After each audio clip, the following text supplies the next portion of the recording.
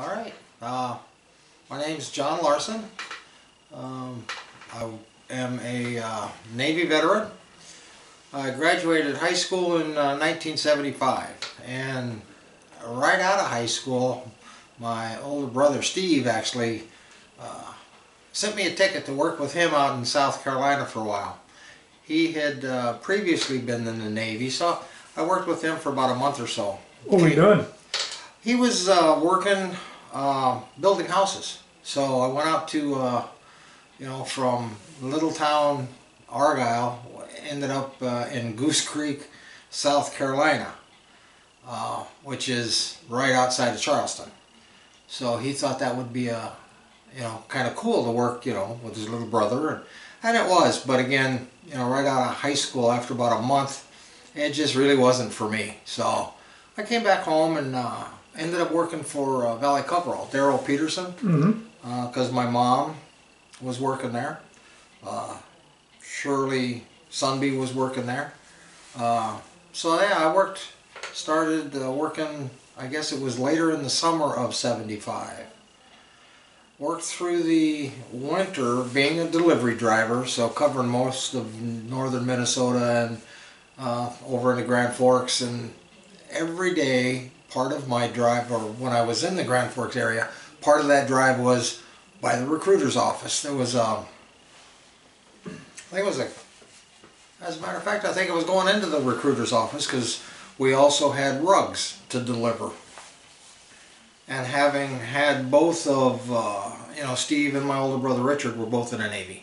But yeah, it didn't really occur to me much at the time, and as I worked through the winter, I think it was in the early part of '76, just being a delivery driver wasn't going to be my life. I didn't have the money to go to school, and that really didn't intrigue me much either. I just wasn't much of a college kid. So I don't know, one day I just kind of stopped and got to talking to I can remember his last name, Dittmer. Got to talking to, I think Navy recruiter? Yeah, Navy recruiter. And where was he, Grand Forks? He was in Grand Forks. Dwayne Dittmer, now that I think about it. Started talking a little bit. He actually came out to the house here in Argyle. And I can remember he's like, okay, well, what do you want to do? And at the time, I thought, well, accounting was my strong suit in high school, business accounting. So I thought that would be the thing to go into. Oh, he says, we have this test that we'll take. So he gives me this test, and I look back on it now, it was kind of, a multiple choice. Okay, which one of these is a light bulb? And they have like 4 pictures: a screwdriver, a cat, just what, and then a light bulb. So it didn't take a rocket scientist to figure this out. By the time I got done, it's like, well, you have an aptitude for electronics, and we have this great program, advanced electronics. You sign up for 6 years, you go to boot camp, go to your first school, you automatically promoted to E4. That'll get you a long way when you get to the fleet. Yeah. So anyways, I signed up, and in, I think it was April of '76, I started boot camp out in San Diego. They tried to tell me, well, we're going to send you to Great Lakes. And, both Steve and Richard had gone out to San Diego. And to me, that was just, if you're going in the Navy, you go to boot camp in San Diego. So they put me on a bus to Grand Forks. And, we were in Grand Forks. They put me on a bus to Fargo. From Fargo, they bused us to Minneapolis to get on a flight. And we flew in. So now it's, a little small town Minnesota and San Diego. Did you know anybody? Not a soul. No, I went in by myself. They had talked about the buddy program, but yeah, that really wasn't much of an option. Everybody that I knew were, the big name farmers around here, Safranskis and Saltmans and Magnuson. And plus they were all busy in school. Yeah, they all went on to either UND or U of M in Crookston. So yeah, I ended up in boot camp, but I do remember Richard telling me when you get there, you know, if they ask you to volunteer for any kind of special company, make sure you step forward. Tell them that you're a drummer. And I think it was the second or third day we were there, that conversation happened after the trash can wake up and everything you see in the movies about drill sergeants. Yeah, that was our first couple of days. And then they asked if anybody wanted to be in a special company. Everybody else looked terrified, but you know, I raised my hand, stepped forward. So I ended up in the Drum and Bugle Corps, which, come to find out, is really kind of cool. You know, everybody else is stuck doing all their, you know, kitchen duties, KP and all that stuff. Whereas after the first couple of weeks, we're going out every weekend to perform in different parades. We performed out at SeaWorld, some other parades from little communities around the San Diego area. So, you know, that was kind of cool. You know, we still had to do our, you know, the basic seamanship and all the classes that everybody else does. So that was kind of a... So did you have any kind of weapon training while you were None. I think there was one day that they took us to a firing range, indoor firing range, and we laid down with, I guess it's the M1. You know, we got to fire that, but other than that, no weapons training at all. That came later on the ship. But yeah, you know, I get out of boot camp. You know, they told me that you're going to be a sonar technician. So what instrument did you play? Oh, I was playing drums. I was Well, you said drums. yeah, I was a tenor. I guess it was, yeah, you had your snare drums and then you had your tenor drum. It wasn't anything that I really, you know, it wasn't an exciting thing. The snare drum was what I played in high school, but I mean, yeah, so I was part of the marching band, and you know, like I said, that was really kind of an experience back in '76. So did you play in any football games, or? We went out to a Drum and Bugle Corps competition at, I think it was UCSD, University of California, San Diego, and we were kind of an opening act. It was all these high schools that were doing this drum and bugle competition, whereas we were just there to perform. And I mean, none of us are professionals. It's all a bunch of kids from different high schools across the country that are just thrown together. And I mean, I guess some of these guys did go on to be in the to be musicians in the Navy, but the majority of us were just there to get out of doing all the regular grunt work that everybody else was doing. Right. But yeah, it was pretty cool. Like I said, we played at San Diego, or at the SeaWorld in San Diego. We had that Drum and Bugle Corps competition. That was another weekend. God, there's another little town that we went. It would almost be like Meet Your Neighbor Day, or you know, Stephen Harvest Days or something, where it's a big town festival. Okay. We got to play there, and then they gave us kind of the afternoon to roam around. So again, being a sailor in some of these little towns around San Diego, being a sailor was, you know, kind of a cool thing. That, and again, back in '76, it was a different mentality when it came to military. So how long were you in basic? In basic? God, let's see. I went in April. I think I was out in June. Yeah, I was like 12 weeks of basic training. And then from there you... From there, they sent me to, let's see, I had to go back to San Diego.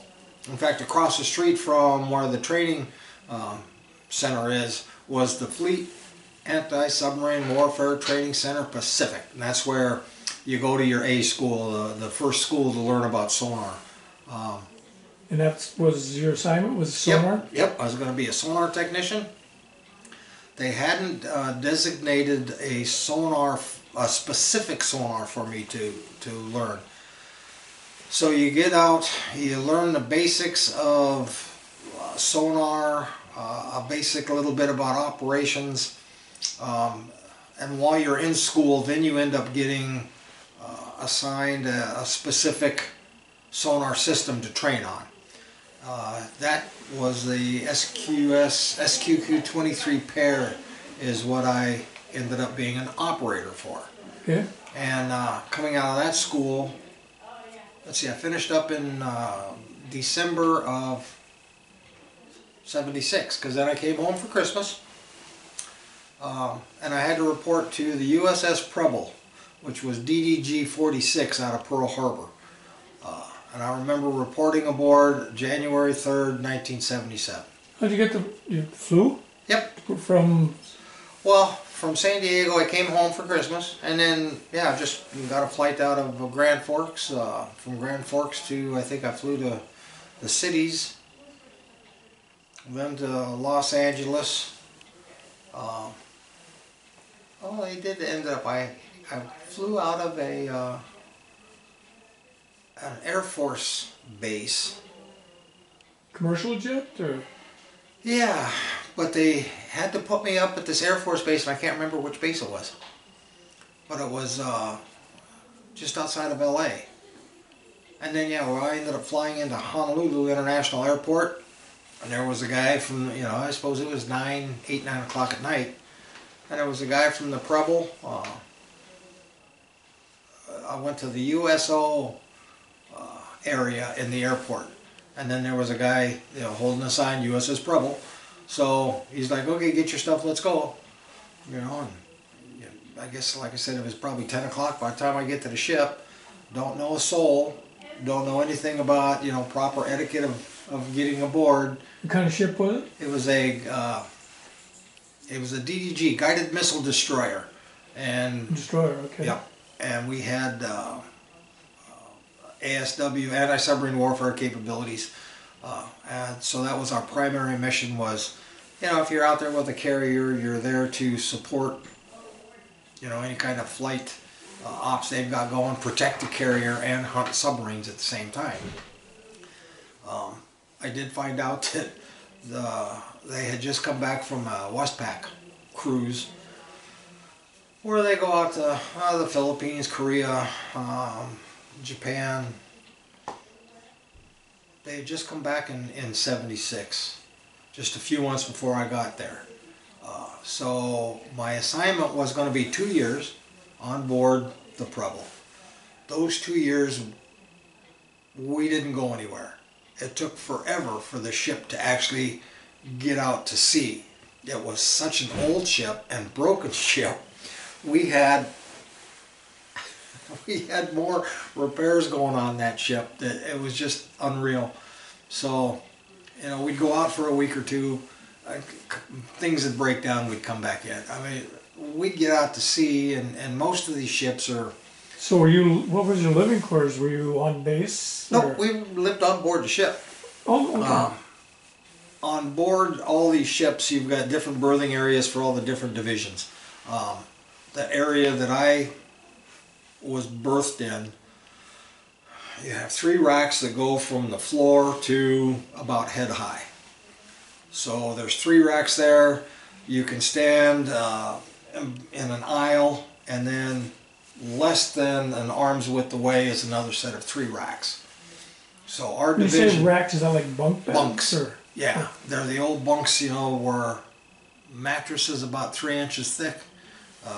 It's a tray rack where you can open it up and then your locker is underneath and when you close it down. So, like I said, you've got 3 of these stacked up, and we had,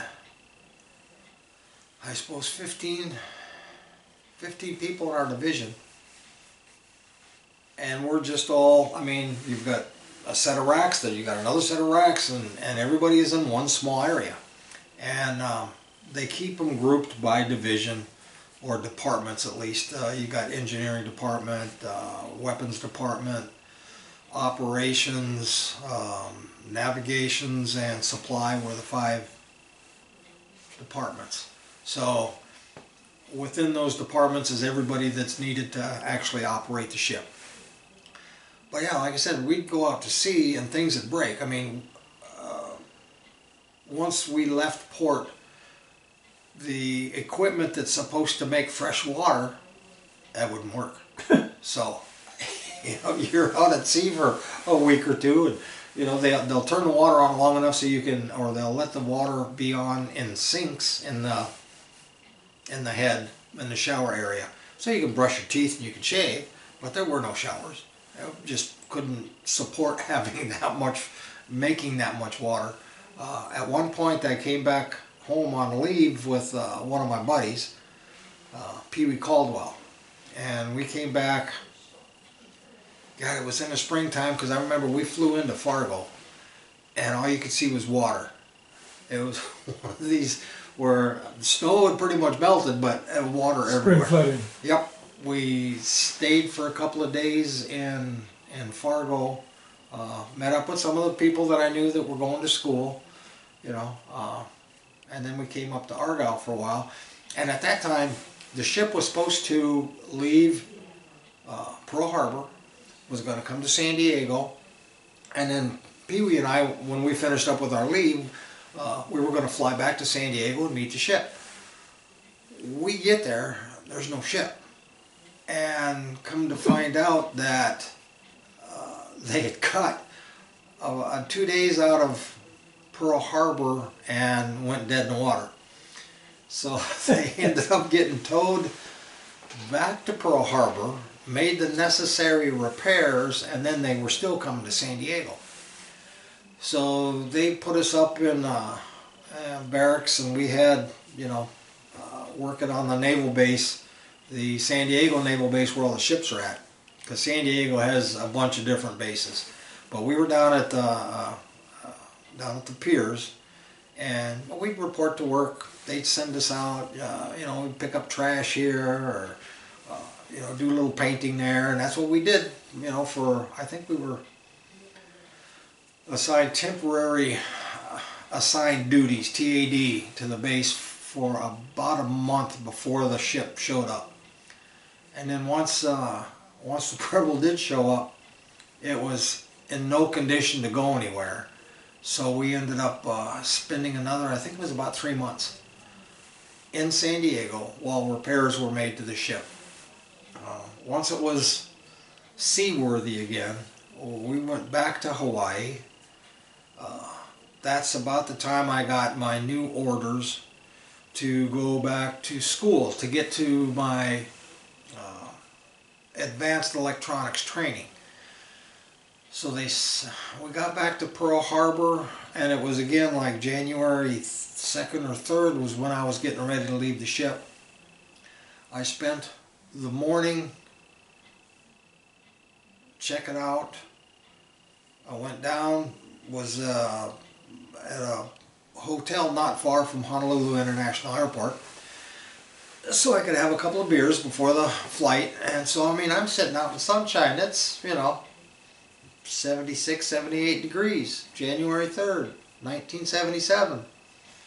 And I was going to fly into Minneapolis. I get on board the plane in Hawaii. We fly to Seattle. Never getting outside, right? You go from your plane walk through your little tunnel, you get to the airport. Same thing, get back on another plane, and then I'm flying nonstop to Minneapolis. Steve was at this time living in Little Falls. He was going to pick me up.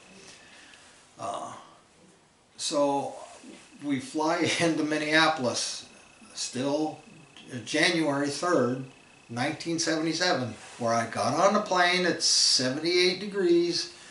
I get off the plane and it was like 24 below.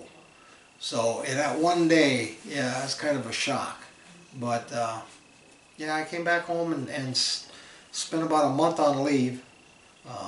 Spent a few days with Steve, and then we drove up to Argyle in his, he had a yellow Volkswagen at the time.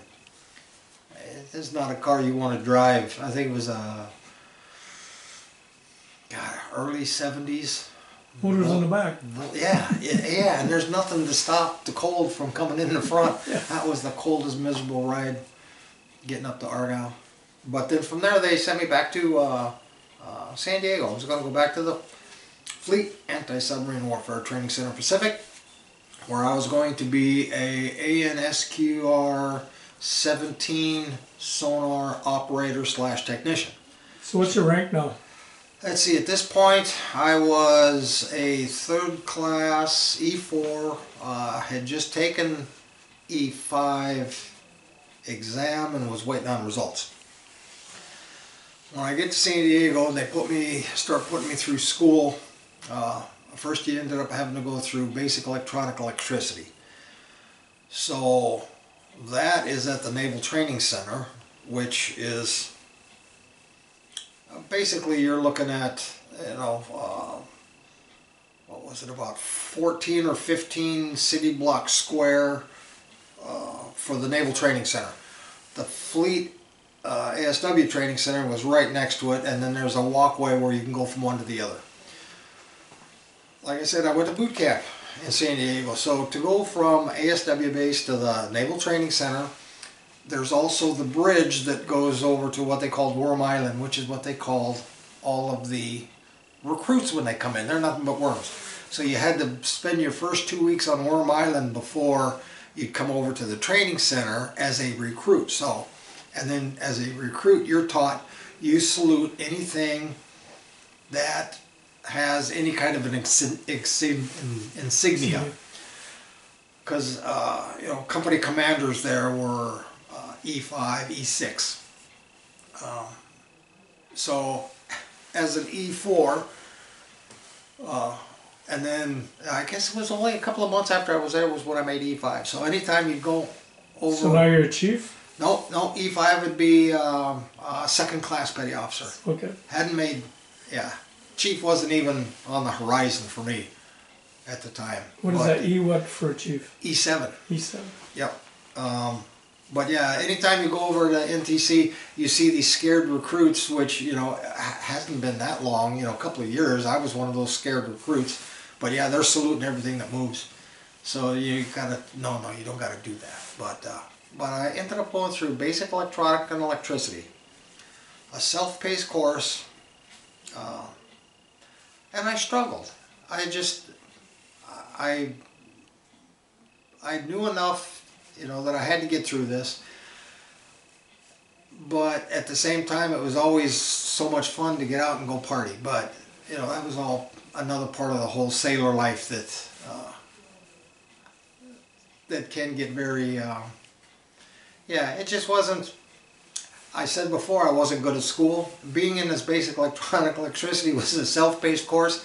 No, I'm not a self-paced person. Someone has to be there to It's pretty involved, yeah. So, yeah, after a bit, when you struggle long enough, then they do step in. It's like, no, you're going to be here, we're going to watch you, and which is good, because I needed that at that time. It was about that time, once I got through basic electronics and electricity, they sent me back to the Fleet ASW Training Center, which is, I'm living in a barracks there now, going through this SQR 17 maintenance course, learning how to troubleshoot, fix it if it breaks. And it was a type of sonar that was kind of new to the fleet, where most people, when they think about sonar, or if they ever think about sonar, sonar is hull mounted, or they had at the time, was kind of brand new to surface fleet, a towed array, which is nothing more than a big listening device that they would pull behind the ship, listening for submarines. The SQR-17 was they used sonobuoys, which is carried in helicopters and would be dropped in different patterns. Once a submarine's been detected, we send the helicopter out. The operator would always be in direct communication with the helicopter, telling them, okay, drop this buoy here, and then, okay, drop another one there. And once we got a pattern set, you listen to see where the submarine is, and depending on where their track is, you can direct the helicopter to keep dropping sonobuoys. So you have a track. The advantage over that is the ship doesn't have to be anywhere near the submarine, so you can do this tracking without them knowing they're being tracked. It's just a big game between submariners and the surface fleet. We were taught and quite extensively about, at the time, our biggest threat was the Soviet Navy. So we learned a lot about all different types of Soviet submarines, from diesels to their newest and latest and greatest nuclear submarines. The worm drive, is that what they call it? Is it a worm drive? Well, Something like that part of Hunt for Red October is a little bit fictitious. Okay. Just a little bit. But I guess that's where I got it. yeah, you know, but the neat thing about Hunt for Red October, it's fairly accurate about how sonarmen operate on board, you know, submarines, and with the advent of this SQR-17 with dropping sonobuoys, also the surface fleet later on, another ship that I went to had what they called the a towed array system, which is similar to what submariners were using at the time. Maybe not quite as advanced as some of the submarine sonars, but we were getting there as far as surface fleet went. But yeah, I mean, that was our job. We were going to hunt submarines. When I came out of, I re-enlisted while I was there as an E5. Re-enlisted. You were in for 4?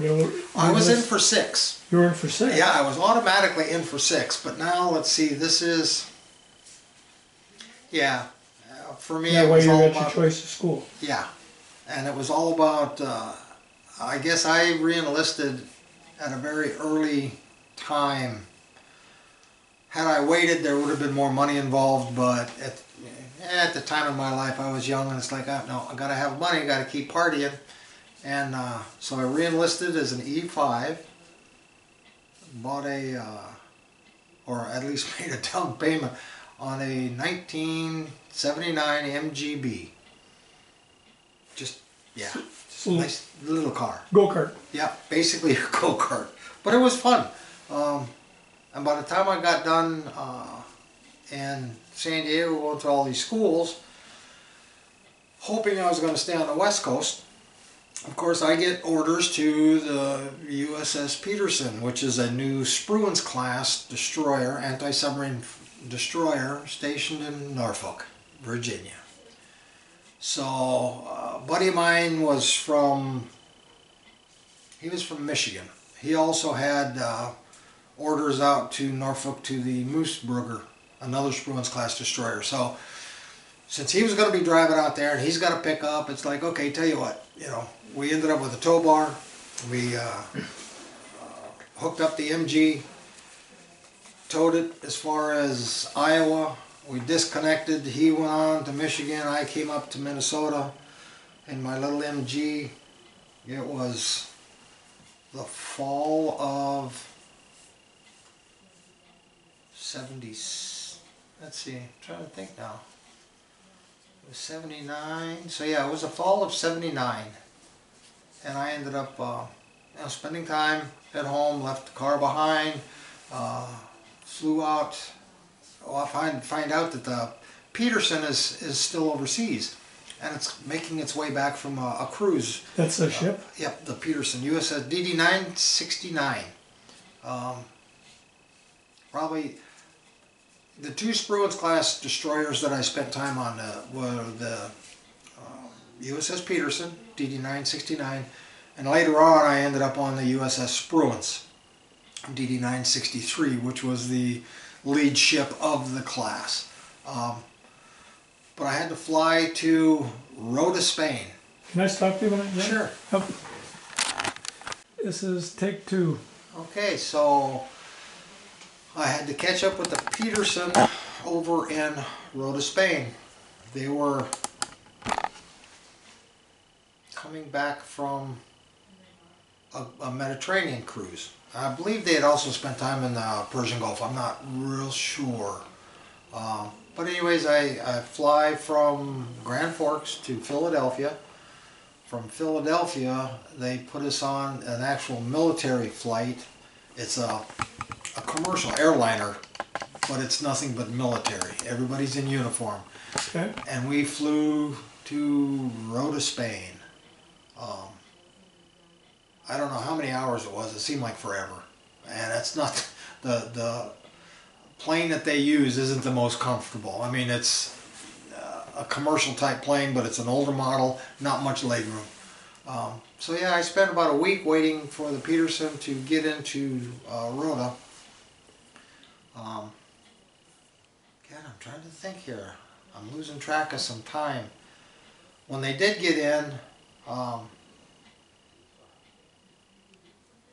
we spent, or the ship was there for about another 3 days, and then we made the cruise back to Norfolk. So then I started, meeting more of the crew. Trying to think, this would have been Christmas of,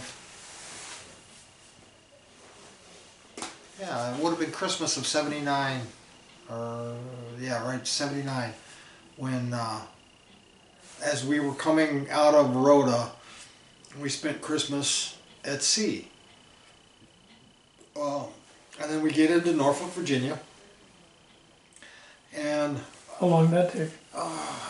going across, it's only about a 7 or 8 day transit. Generally, when you're going out on a cruise, it's more of close to 2 weeks, because not like taking a cruise, on the Northern Princess or whatever any of these cruise lines are. They go from one point to another point, straight line, quick as they can. Navy ship, you get out there and they're always maneuvering, because you don't want to be a sitting target. So, but on the way back from a cruise, they take a little bit straighter course. So yeah, it was about a 7 or 8 day transit. So how long, what's the longest cruise you were on? What's the longest you were on? Oh, I suppose the longest cruise was on the Peterson. I'm thinking that was the better part of 7, 8 months. The longest period we spent at sea without coming into port, I'm thinking that was the better part of, that's when we were headed to the Persian Gulf in 81. And I think we spent, at that time, we spent just about 40 some days at sea without pulling into port. Okay. How was the food? Food is actually really good. I was amazed. First ship I was on, probably not so good. I don't know if it's because of the coast, because of the age of the ship, because of the people fixing it. When you get to the Spruance, it's a newer, or when I got to the Peterson, it's a Spruance class ship. It's a newer ship. It was then, and still considered now, probably the elite ship that the Navy ever had. And a lot of us, old timers, kind of scratch our head, why did they ever get rid of it? Because the Peterson and the Spruance are both now part of the coral ecology off the southern coast of Florida. They sunk them? Yep. Okay. And let's see, they commissioned the Peterson in 1977, and in 2005 it was sunk in the Gulf of Mexico off the southern portion of Florida. But yeah, I mean, the food was good. Most Navy guys say the food was pretty good. Yeah. I've interviewed quite a few of you guys now. They all said that. Yeah, there's some that. There's some that said that it was Yeah. airline. Yeah, there's some of the meals, you kind of, yeah. But for the most part, I mean, nobody ever starved on one of these, and I saw a lot of guys get bigger. So, they were all eating pretty good. Trying to think here. During that cruise where we spent all the time out in the Persian Gulf. That's back when we had hostages in Iran. And that was about the time that Reagan was coming into office.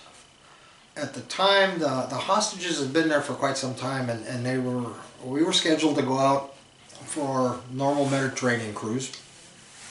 You know, so we all get prepped and ready to go. And again, we stopped in the Azores for fuel, into the Med. We stopped in Port Said, which is the northern part of the Suez Canal on the Mediterranean side.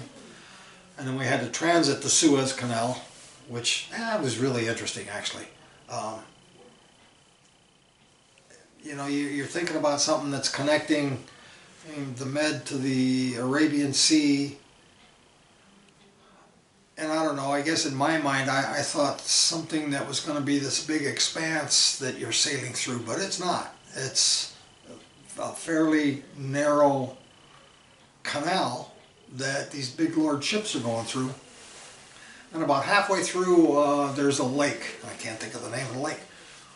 But that's where you pull off, you anchor, because as you're heading south, you have ships from the south end coming north.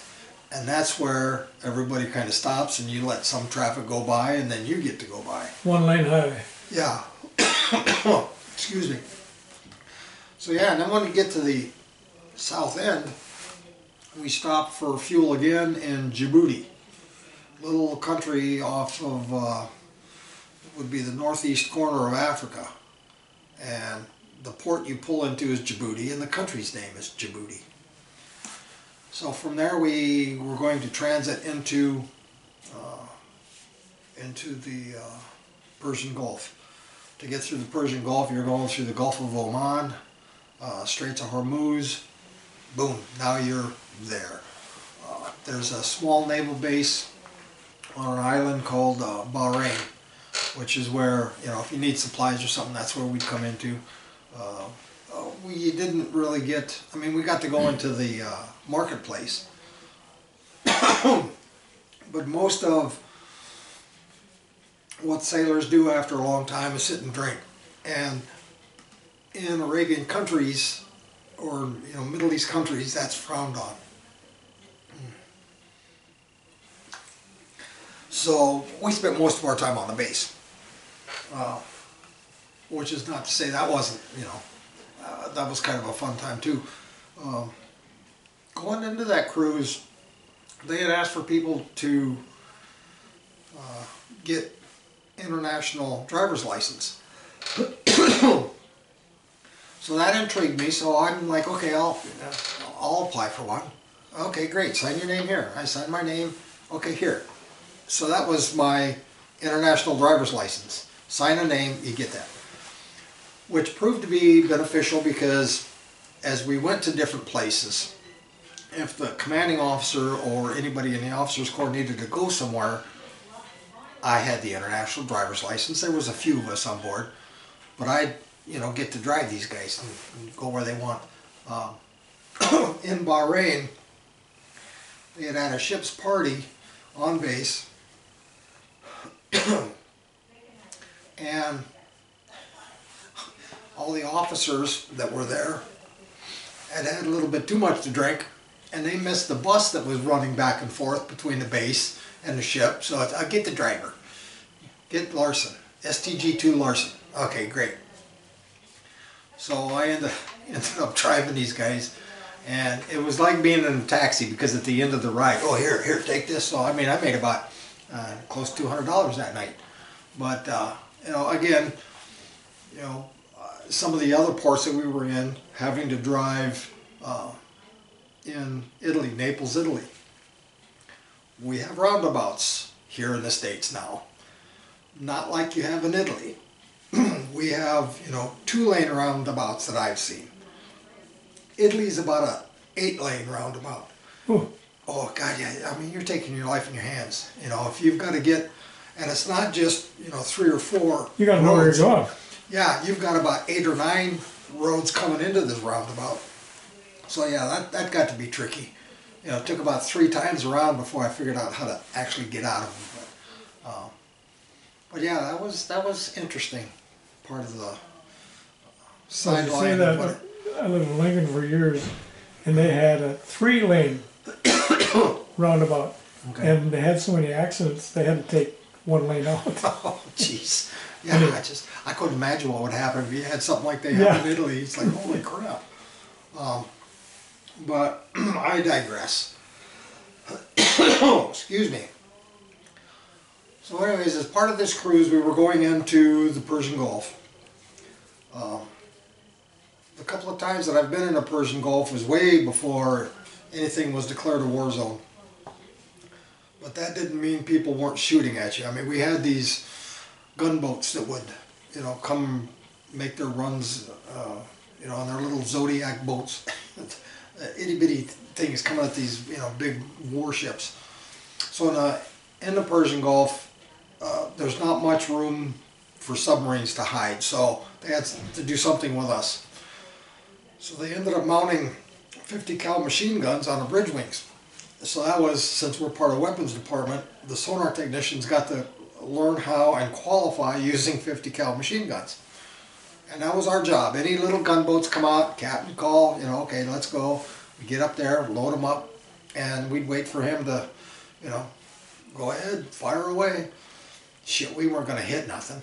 I mean, you got guys that, you know, it's their dream to shoot big guns like this, but ain't nobody hitting anything.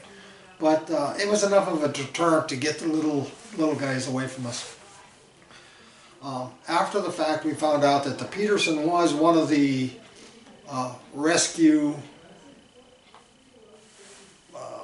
plans for the hostages that were there. We had an aircraft carrier was with us. They were sending helicopters in. They were going to, actually the first attempt was going to be the helicopters were going to go in, come back out to the aircraft carrier, and we would escort the carrier.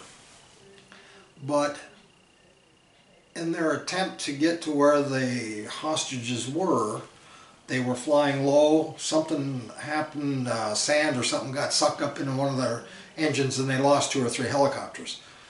So they had to scratch that plan. That was during the Carter administration, right? Yeah, yep. Like I said, it was right at the very end of Carter with Reagan about to start to take power. So the next plan was they were going to go in with helicopters again. This time they were going to bring them straight out to us. Us meaning the Peterson. I think there was 2 other Spruance class destroyers out there. We all had capabilities to have helicopters land on us. So they were going to bring us the hostages, and then we were going to, you know, hightail it out of the Persian Gulf. I'm getting a dry throat. I haven't talked this long in a long time. But like I said, that was when Reagan was coming into power, and once he took office, they ended up releasing him. Almost the next day. Yeah, pretty much it was. So yeah, after that it was, you know, we cruised back out, back through the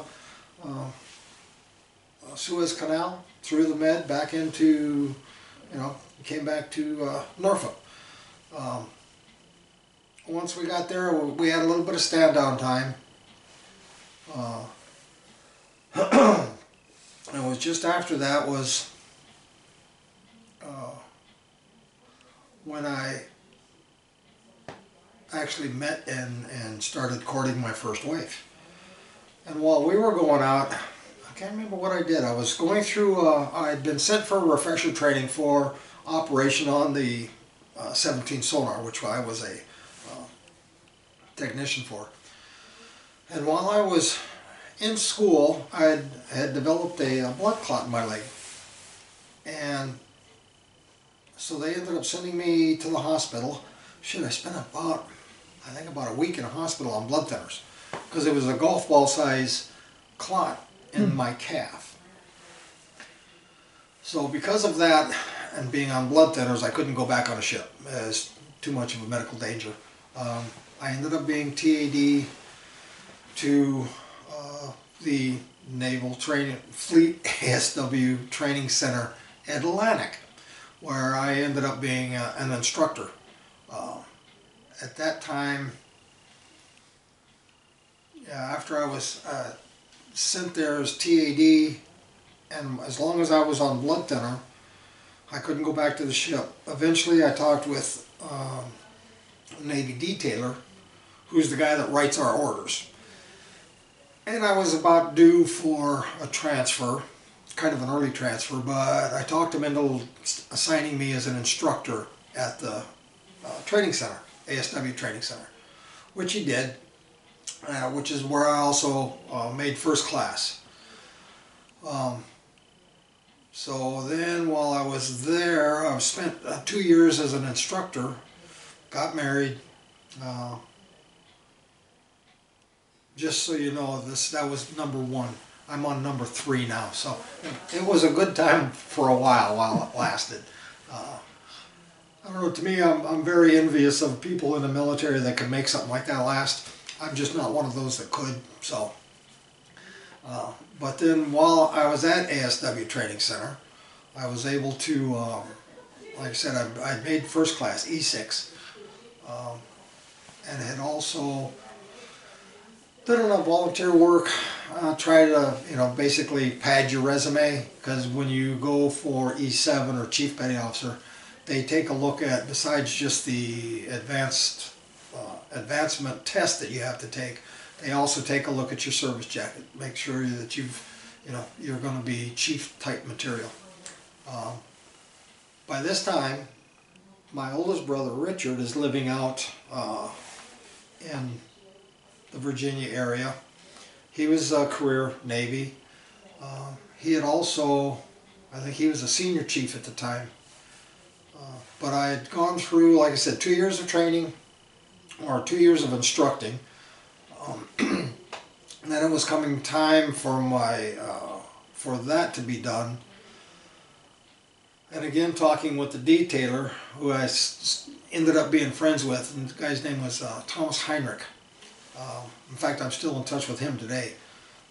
So Tom ended up getting me assigned to a new sonar system, newest sonar system that the fleet had. It's called the SQS-53 Bravo, was the designation of the sonar system. It was so new that the Navy wasn't teaching it. It was being taught by the manufacturer, which was GE. So when I left Norfolk, there's a whole package that was being put onto the Spruance. The Spruance was in the shipyards. They took off what was considered the called ASROC system, which was an anti-submarine rocket. It was a torpedo with a rocket motor. But they were taking that off and installing the VLS systems, vertical launch, which I'll tell you more about that in a minute. So while we're going through this school, like I said, it was basically new to the Navy. It was being put on the Spruance, was going to be the first ship with it. So in order to get all this training, you had several different aspects that had to get, you had school to go through. One was considered they called it the power supply school. Okay, that's in San Diego. So I left Norfolk, drove my pickup, took the southern route, I-10, all the way across the southern part of the states, through Georgia, what else is down there, Alabama, Mississippi, Texas, and then I drove through Texas, and then some more Texas. And that's the most god-awful, because Highway 10 starts at the most eastern part of Texas and exits at the most western part. So, yeah, it was just an ungodly drive. But then I go to school. So I get to San Diego. I'm going through, it was power supply school. I'm trying to think, it was probably about 3 months worth. Okay, now let's see, we're going to teach you how to operate the SQR-19, which was this towed array that's going to be on the Spruance. Okay, we're going to teach you that, but we're going to teach you that up in Groton, Connecticut. Okay, so back in the pickup, back across the southern route to Norfolk, then up to Groton, Connecticut. And that was about a 2-month school. So, okay, now let's see what was next. I'm not even sure what was next. All I know is it was in San Diego. Because I had to drive from Groton, drive across, back to San Diego for another, I think it was 4 months worth of school. And it was while I was in Groton, though, was when the results from the Chiefs exam had come out. And I had made E7. So, what are we now? We must be pushing 80, I think this was 85. So in like 9 years, 8-9 years, I had gone from, you know, being a recruit in boot camp to now I'm an E7, which is fast. It's normally, you know, takes several more years for most others to get that far. So, you know, that was kind of a feather in my cap. And as part of going from an E6 to an E7 in the Navy, you actually change the color of your uniform. You go from wearing the dungaree blues to wearing a khaki uniform. And I'm not sure how it is in this day and age because of being politically correct and everything else they do, but back then they had the initiations, and they still do, but the initiations were a little bit different. And it's how to prepare someone to become a chief. You know, they break you down, they make you humble, they make you realize that you know, in order for you to get anywhere, you've got to be able to provide leadership. And yeah, anyways, they make you do all sorts of stuff. And because we were in a training type facility, I had no real chiefs that were above me. So it was decided that my brother would be my sponsor. Richard? Yep. So he's the one that kept you? Yep. When we finally got through the day of the initiation where I had to eat a bunch of dumb stuff, but he's the one that pinned my collar. Yeah. Special day. So, now I've got one more trip to make. We still had to go back out to San Diego. Well, actually 2 more trips, because yeah, after that, making chief, we went back to San Diego. And what year did the Challenger explode? Do you remember? No. I remember exactly what happened, but what year? Yeah, because I had gone back to San Diego, and it was like my second day of work. I was basically assigned into an office with a bunch of other senior and master chiefs, and some of these guys are, their sense of humor leaves a little to be desired. But anyways, I come into work and they're like, "Oh man, did you see that?" And they've got TVs going, and I'm like, "What?" And they're showing a replay of the Challenger going up and exploding, and this one master chief comes walking in, looks at the TV, shakes and says, "Yep, you should have asked for a Bud Light." That was the big, you know, commercial back then. You know, we're all like, "Oh man, you know, a little too soon." But yeah, that was, I remember that day vividly. It was walking in and seeing that on the screen. But I ended up completing, again, can't remember what school it was, but I was out there for a few months. Then came the big one. Then we had to go and actually learn the 53 Bravo maintenance, which is being taught at the GE factory in Syracuse, New York. Back across the country, up to Syracuse, and that was, we got there the last week of college, because I remember they roped off the streets downtown Syracuse, and from bar to bar you could walk, you know, no car, vehicular traffic at all, but you could walk from bar to bar carrying whatever drink you wanted. You know, they had on a weekend, I remember going out, they have the Finger Lakes by Syracuse, but they had the sculling competition for the colleges. So, you know, for 1 week you're just smothered with college kids and all this college competition going on, and then the next week they're all gone and Syracuse is just another town. But we ended up going to the GE factory where they have a complete mock-up of this new sonar system, and they teach us the maintenance and how to operate, and so that was, you know, pretty interesting. So from there, now it's time to actually get to my next duty station, which is USS Spruance, DD 963, in the shipyards in Pascagoula, Mississippi. And I've never been in the shipyards. All this time I've never had to be in a shipyard. And I get down there and it's still open to dry dock. So our living quarters is what they call the living barge. And basically it's about 4 different decks of nothing but bunks. I mean, you know, there's different rooms that house, I think it was 6 guys to a room. But that was our living quarters until the ship was ready for us to, and we couldn't move on it until But it was being a back. chief, you didn't have your own room? Not this time we didn't. No, and on board ship we have our own berthing area that's just the chief petty officers. Yeah, every time I went to any kind of training as a chief, yeah, I had my own room. That was the nice thing. But yeah, we were there. Trying to think of how long before. It was only a couple of months that I was there when it finally got, you know, put in the water. We ran through tests, and then it was going to its home port in Mayport, Florida.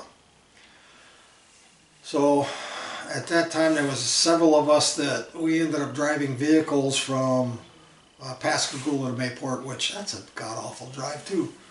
That's about an 8-10 hour drive while the ship came around.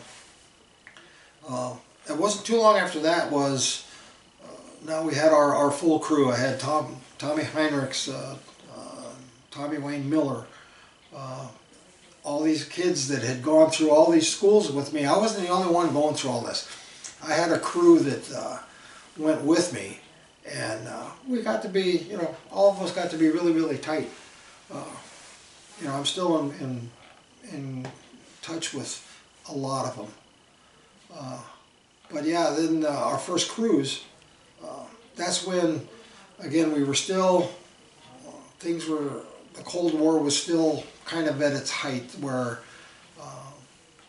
the Russians were still out playing games with their submarines, and they had just come out with the Oscar submarine, which with the Caterpillar drive in Hunt for Red October, that's the one they were talking about.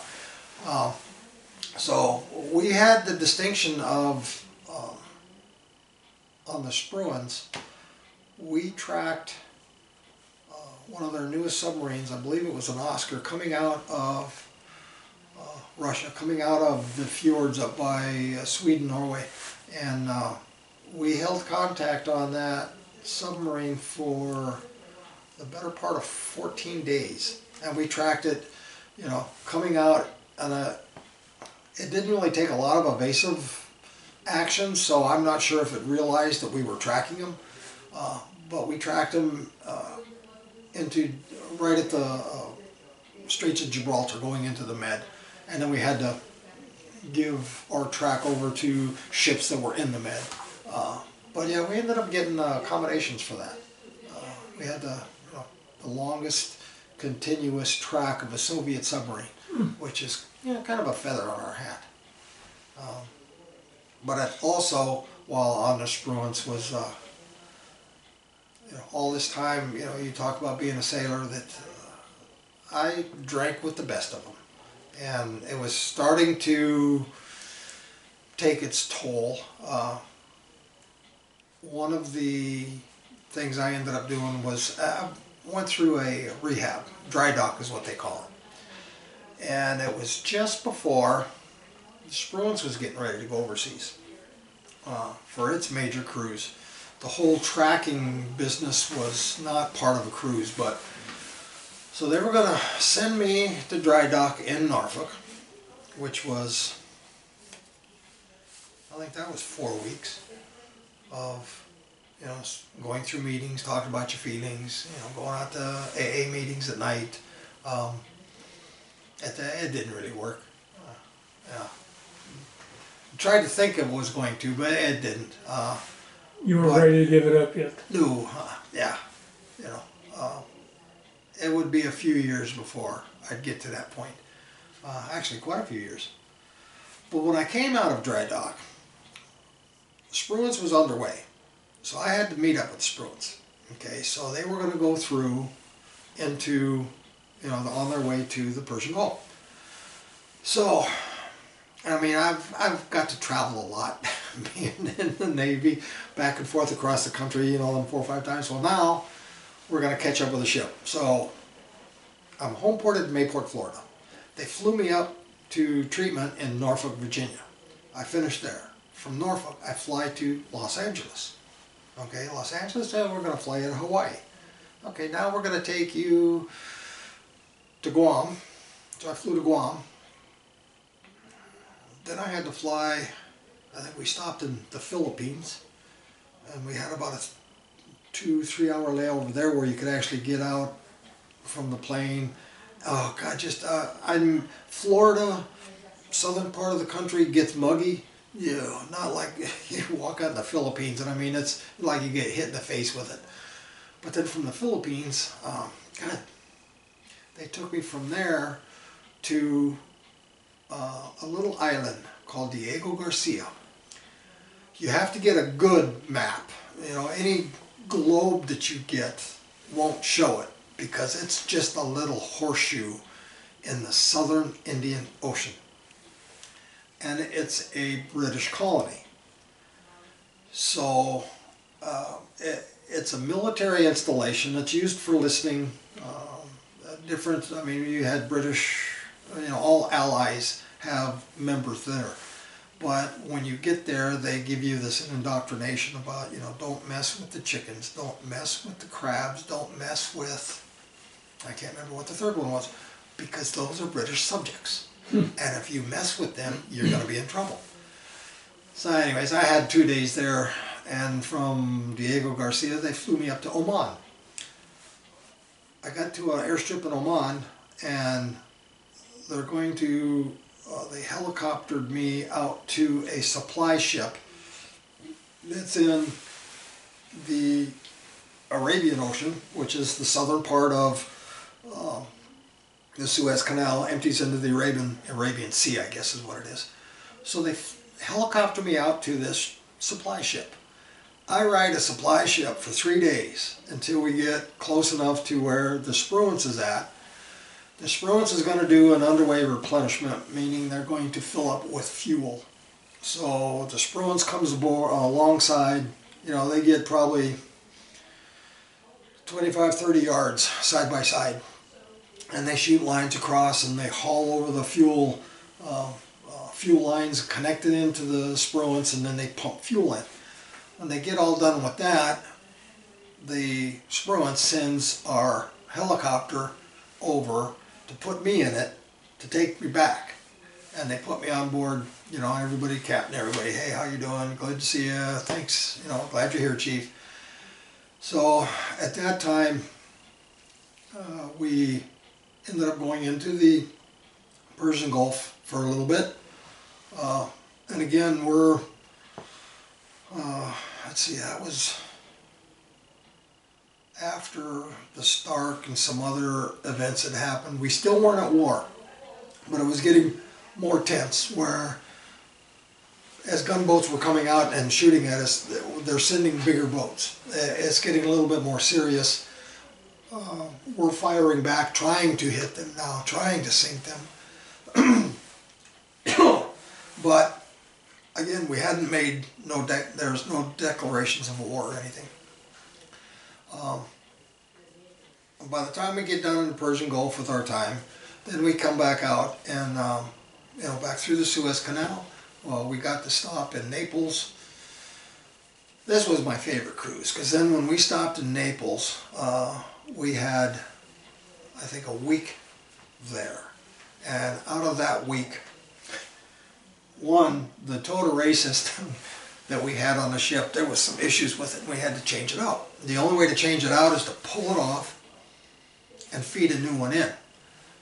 Machines can't do this. It's pretty much manual, so you have all the sonar technicians doing this. So we're working overnight, pulling the old one out, feeding a new one in. So since we're working, the ship is obligated to feed us. So they bring us out sandwiches. Now while we're out here in Naples, Italy, they have dogs that run the pier. I mean, these are just, you see the ribs and everything on these dogs. And they're always, searching in garbage and stuff. We're busy, working. We eat a few of the sandwiches, and then somebody's like, well, hey, why don't we just feed the dogs? We take a sandwich and just throw it out to the dogs. Three of them come up, sniffed that sandwich, and turned around and walked away. And it's like, oh my God, starving dogs in Italy won't eat this. But anyways, yeah, after we get done with that, I did have the opportunity to go to Rome. Spent 3 days on a whirlwind tour. Saw more churches than I would even believe, existed. Everything you see in Rome is, some sort of a church or cathedral or catacomb, So we got to see all that. And after we left, when we left Naples, spent a couple of days just cruising the Med. Then our next port stop was Palma, Mallorca. That's a little island off of Spain. And we find out that that's the working collar, the blue collar man's Riviera. So we met people from all over Europe there.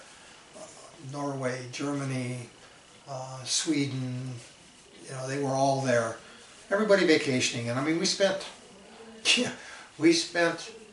4 days there.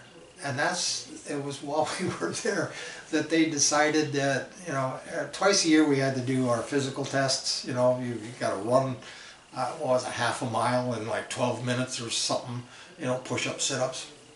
So, yeah, like I said, I met the ship after going through alcohol treatment. And then by the time we get to Palma and have to run this test, I'd spent the night before, along with several other chiefs, just getting, sloppy drunk, and we're all out there hungover, trying to do push-ups, trying to do sit-ups, and then we had to run. Oh, that was a miserable day, but we made it.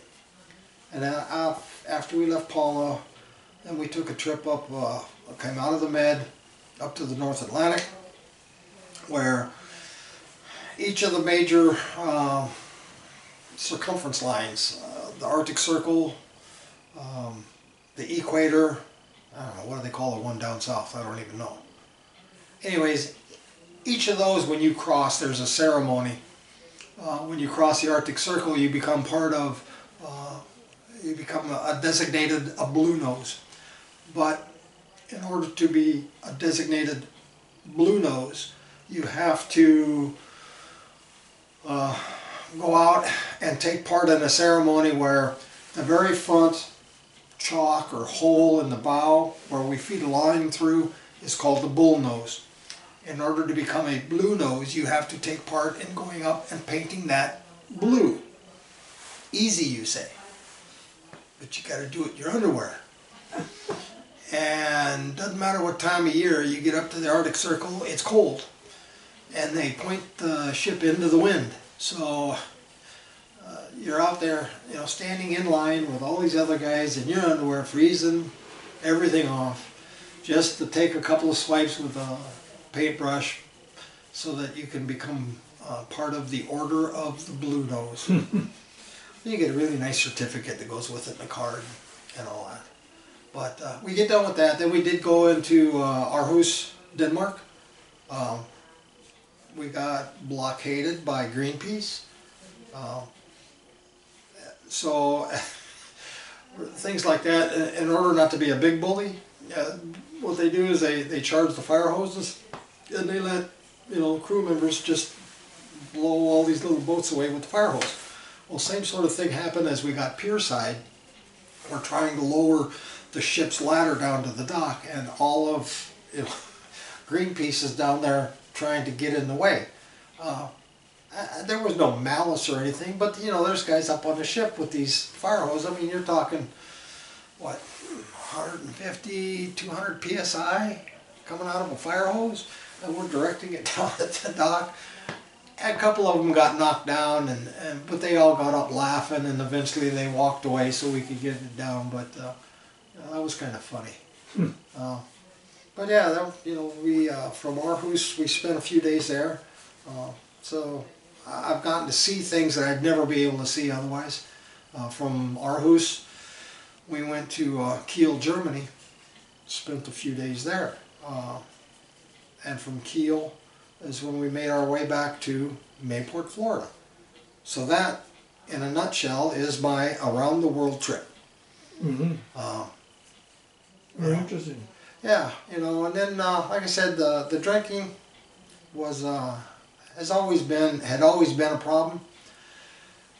Let's see, so as chief, I suppose now we're looking at. How many years you got in, John? I had 14. So it was in that magical 14th year was drinking was a problem. My estranged wife was in Norfolk. I was in Mayport, Florida. Drugs had always kind of been an issue with me also. And it was the group that I was with, the crowd that I was hanging with, they were civilians, and yeah, they didn't really follow all the rules either, of laws. But it was with them that cocaine had been kind of that was of my drugs. Cocaine, I guess you could say, would have been my drug of choice after drinking.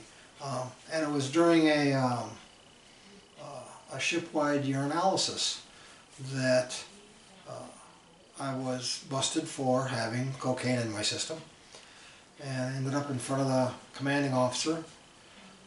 And I just remember when I was signing up to go into the Navy with Dwayne Dittmer, my recruiter.